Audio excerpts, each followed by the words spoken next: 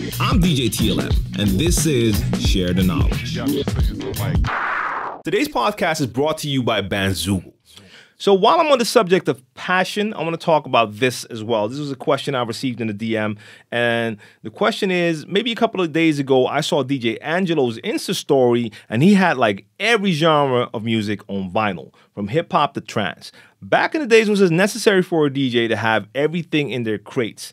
And what are your thoughts about that? Should one DJ be famous just for one genre, like hip-hop, or everything? To me, it's all about following your passion. I got into DJing through hip-hop. That is my main pillar, my foundation, hip-hop. Turntablism, hip-hop. That's where it comes from for me.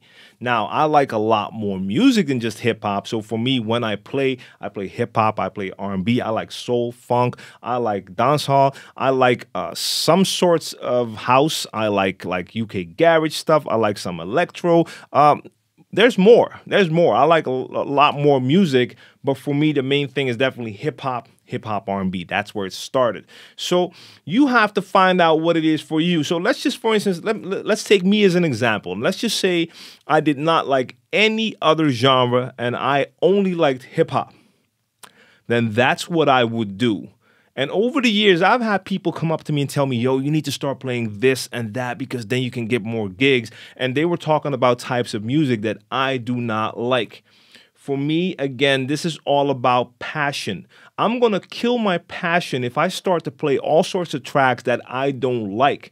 I chose this because this is what I love, and I'm not going to kill that passion just to get more gigs. I didn't start this for the gigs. Now, of course, at a certain point, you do have to become a little more business about this and treat yourself as the brand, and DJing is your business.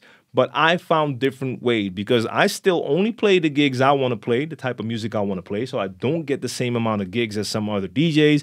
But I found other ways that I can still use my experience and skills to do the things I love. So for instance, djTLMtv and this podcast, this is all about the things I love. I get to share my passion and experience, and I'd rather do this than do a gig that I don't like because I have to play stuff I don't like. And my channel has brought new opportunities to me anyway because I'm doing content for other companies as well, and that is now part of the business. So I follow my passion. If you only like one genre, you can stick to that genre. Just keep in mind that you will get less gigs if you only do that one genre. People who play all sorts of music most likely will get more gigs. So you have to find out what feels right for you. If there's certain genres out there that you don't really care for, but you don't hate them either, and you know that if you add them to your repertoire, you can do more gigs, maybe that's a good thing. As long as you know, if you feel that it's not killing your passion. I did a couple of gigs where I was playing tracks that I just really didn't like, company gigs. And I was like, oh, let me do it. The money was great. And once I did the gig, and once I finished the gig, it just felt so wrong. And that was the first time that after a gig, I didn't feel good. And that feeling really scared me. I was like, yo, I just did a DJ gig and I didn't like it. That was a shock to me. So I did not want to have that feeling again. So for me, passion all the way. Find out what works for you, what you like to do, and do that.